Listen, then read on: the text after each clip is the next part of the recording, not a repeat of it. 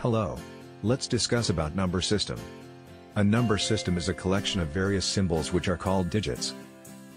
The two types of number system are binary number system, decimal number system.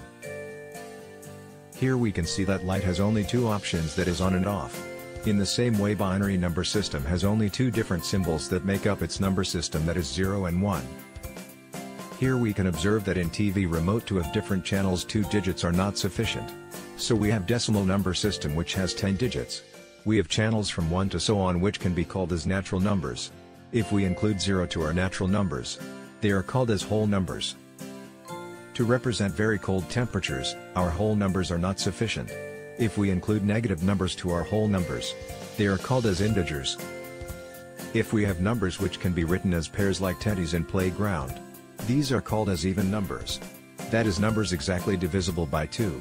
The other numbers are called as odd numbers. That is numbers not exactly divisible by 2. In real life we need to represent numbers in other formats also. For example, if we are having a chocolate, it can be written as 1. If we break into 2, each part can be written as half, that is 1 by 2. If we break it into 4 pieces, it can be called as quarter, that is 1 by 4. These type of numbers are called as rational numbers.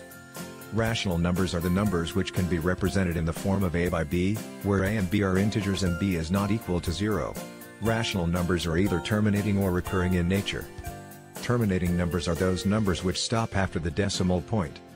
The part of the number which keeps on recurring again is termed as a recurring number. Generally, non-terminating numbers are classified as recurring numbers. Thank you for listening.